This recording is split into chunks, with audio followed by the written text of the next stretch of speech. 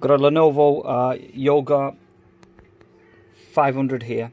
The part number is Yoga 500-14ISK. Okay. The problem is power on, no display. Now, there's a dedicated graphic card, and then obviously Intel chip has its own graphic card, a graphic built into it, I should say. So a lot of the time people can't power on, no display, they'll start reflowing the chip. No, okay.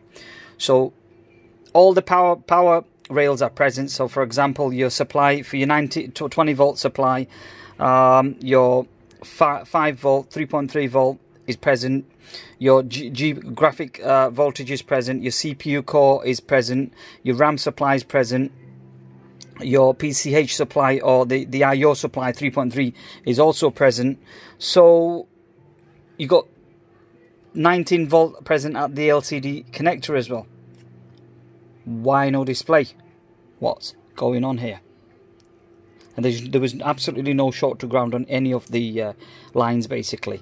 And the best way to measure is to sort of probe around these coils to sort of see what voltages you're getting basically, if you don't have an access to a schematic. Now I don't think there is a schematic for this particular model. Okay, so anyway, getting back to the problem, how did I resolve the problem? Okay, it was a bad BIOS, a bad ME region, a corrupted BIOS basically. I've tried the ME region cleaning tool, that didn't work because it does not detect the BIOS basically. So for example, let me show you something. Alright. Okay, so what I'm going to do is here all the softwares in the face of the planet. Okay, here we go. Programmer, ME region cleaner. Watch what happens when I try to open the BIOS. Where's the backup BIOS I made? There we go, Lenovo, that's the one. Yep. Watch what happens. It recognizes nothing, absolutely nothing. Okay, so screw that. Just go down on the internet, have a look through, and you will find a fresh BIOS. Now there are certain websites like Badcap, for example, here. That's actually sort of giving me a link to download the BIOS. Thank you very much. It's this one. Okay, really appreciate that. Downloaded that. Flashed the new EPP ROM. Actually, yeah, ROM IC, which is here. The old one is there. That's the old one. That's the new one. And the part number for the old one, if you're wondering what it is, it's a Winbond 25Q128FVSQ. That's the part number for the IC. Let me see if I can... There we go. Alright, so that's the part number. I flashed the device and guess what? Put the BIOS back in.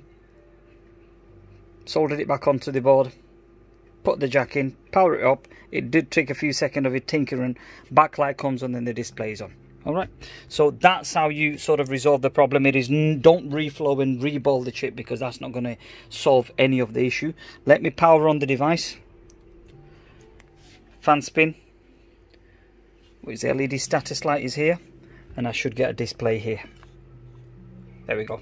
Alright, so that's how I have actually resolved this issue. So if you do come across with power on, all the power rails are present. There's no short to ground anywhere, obviously, and all the power rails are present. That's the formation I should be saying. You know, don't start reflowing the chip.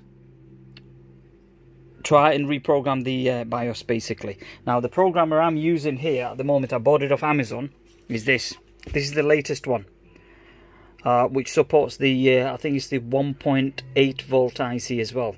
So I've got this, I've got the old one as well as this one basically, or 3 volt, whatever it is, I can't remember. I think it's 1.8, and the older ones are 3 volt basically. So but this IC, when you look at the datasheet, I had to check the datasheet to make sure that it's compatible with this. But considering that this is compatible with all the IC, I was just out of interest what the voltage was, and this was a 3 volt BIOS IC basically. So that's that. I will keep that in my collection, and if and when I want to use it, I'll just erase and reuse it on another device. But I don't think that the BIOS chip is messed up, it's the firmware that's messed up. So Intel ME region, yeah, that's right.